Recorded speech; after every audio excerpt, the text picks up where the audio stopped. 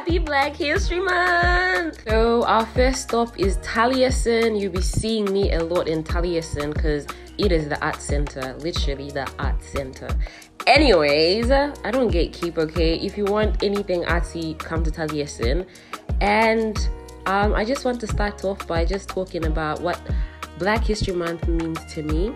And Black History Month is a month of celebrating different diverse cultures all around Africa and appreciating them and doing things to like also educate other people on these cultures. Usually I would have like my afro out during Black History Month just to, you know, just to show that I'm there, I'm here for the cause, but not this month. So back to upcycling the textiles, I was just with Ophelia and she was showing me how you're meant to do it. I still had no clue, but guys, food is our savior.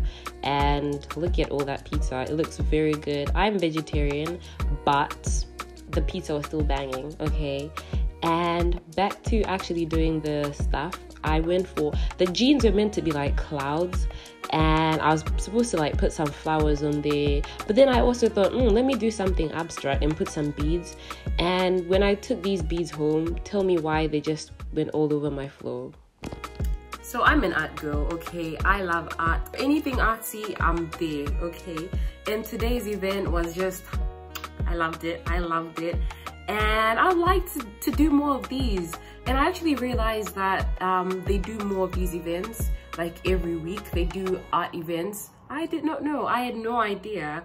But now I will probably be joining all of these art events every week. Well, maybe not every week, but most of the weeks I will be there. Art is so therapeutic, and the lady who was facilitating the event actually allowed for us to like take some of the material to finish our work at home. So I will show you what I made at the end, because I still need to do that. I still need to work on it. I ended up going more of like abstract, but I had an idea of like doing flowers and all of that. It didn't work out. We move, but yeah, see you at the next event.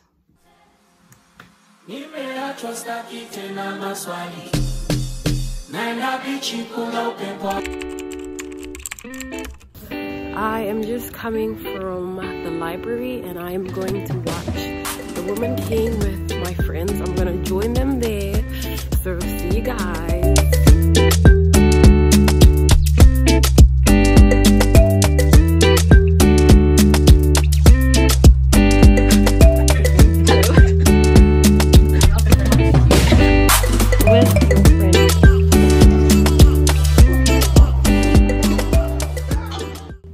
So what did you think about the film?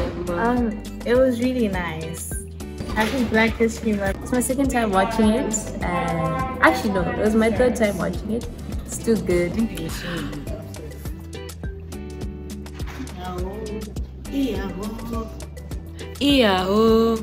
guys are singing though.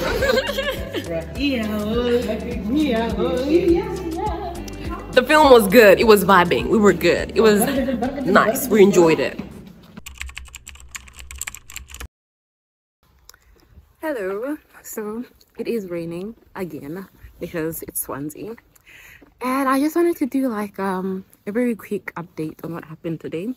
I wasn't able to film today because people were talking about some very, I guess, private, or people were talking about the experiences in Wales, around the world, about like what's happened to them being a black person, being a person of color, and I didn't feel comfortable, I guess, filming that because privacy reasons and all of that. The workshop today was just for people to share their experiences and see what can be done.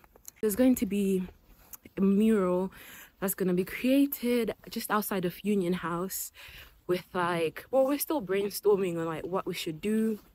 When it is done in November, I will show you, and hopefully it will be beautiful. Well, it will be beautiful.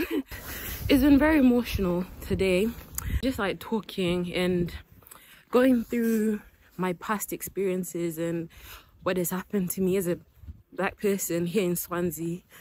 It would amaze you how people are still very racist in Swansea. Even at uni, where there's supposed to be diversity and inclusion. Like, I would understand if it was outside of uni, but people still go through like racist stuff. So yeah, if you're watching this, please be a better person, educate yourself about Black history. Even like staring at like a person of color in disgust, that's like being racist. That's not the best thing to do. Like, teach your children to be better individuals, because sometimes children or the people around you learn from you, and then they exhibit all these racist actions out of ignorance and so many other reasons. So please be better people. Please treat people fairly. Whether you work with people, whether you're at uni, treat people fairly. Like, we're all human beings, just different skin tones, just different histories. So be nice out there, people. And yeah, that's it from me from today. I'm a bit drained emotionally, but we move. We're back at it again, doing the art thing. Today we are doing the spray painting session. I really met some very nice people today, and I'm just going to tell you about who we're actually painting. So first off is Betty Campbell. She was born as Rachel Elizabeth Johnson, and she was a Welsh community activist, and she was Wales' first Black head teacher. She was born in Cardiff in a very poor family.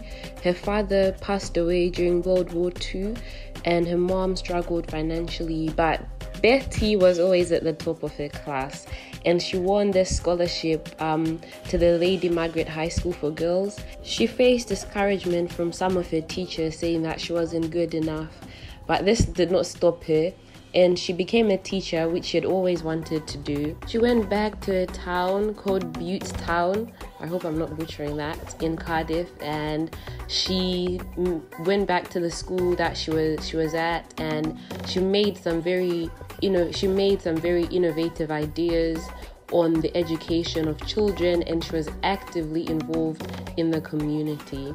And there is a statue of her in Cardiff. Next up, we have Vaughan Gething. He is a Minister for Economy for Wales, and he was born in Zambia. And did I mention he is the first Black minister? And I won't lie, guys, I found this very funny because it's 2023.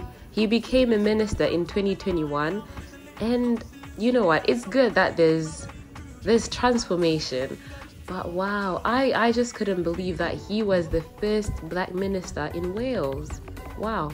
What I like about this minister is that he is someone who is always promoting diversity in the political industry, and he's always saying that there's a need for more Black and Asian people in politics, which I do believe is very true, because you obviously need different views. Diversity allows for us to learn about other people's cultures, get different views, and to just grow and have an open mind. I love how Wales is becoming more diversified, but that's my 2 cents.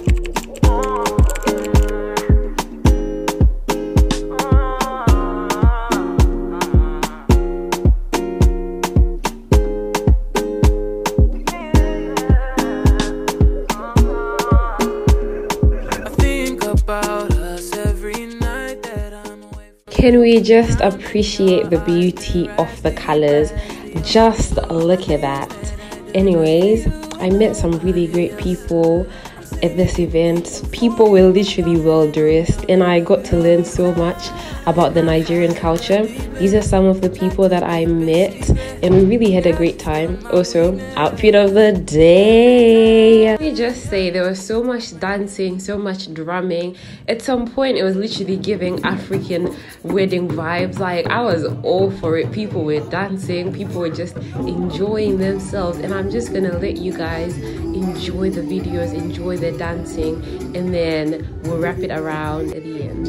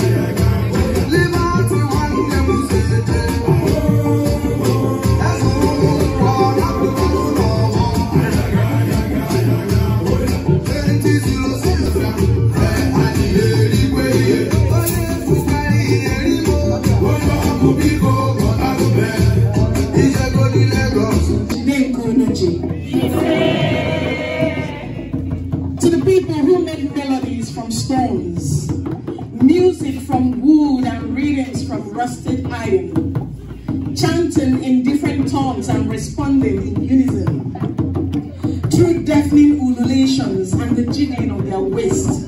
Asimonuji den konuji. To the people once bound in fetters, tongue-tied by iron chains of slavery, but used the very shackles that once choked their necks to make local gongs of ogene and alo, dictating the tunes and making music that the world will never refuse to dance to. Asimonuji den konuji.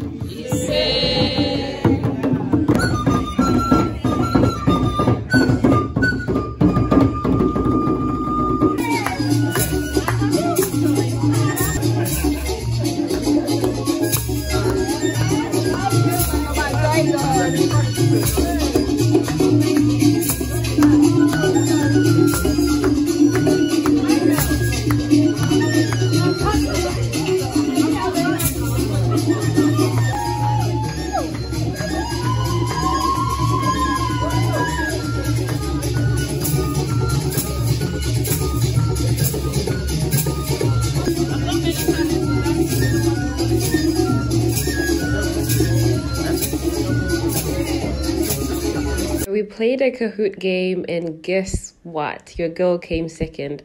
I had to represent, okay, and I won like a Monopoly board.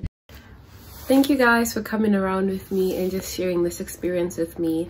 I hope to see you at the Black History Month ball.